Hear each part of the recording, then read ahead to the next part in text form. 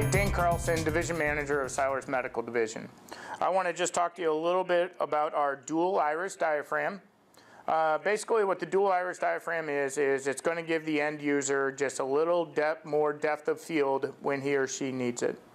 As you can see, what this does is it closes the apertures of the eye paths.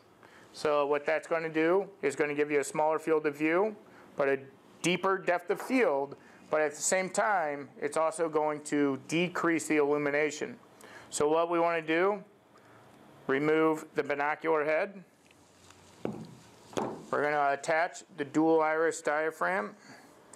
All right, it just slides in. Lock it in place. Make sure the set screw of the dual iris is all the way out so you can attach the binocular head. Slide that into place. Lock the binocular head in place. Now this is your ring, and what that does, you just move it to either open or close, and that's going to either close the aperture or open it, and that's going to give you a little bigger depth of field.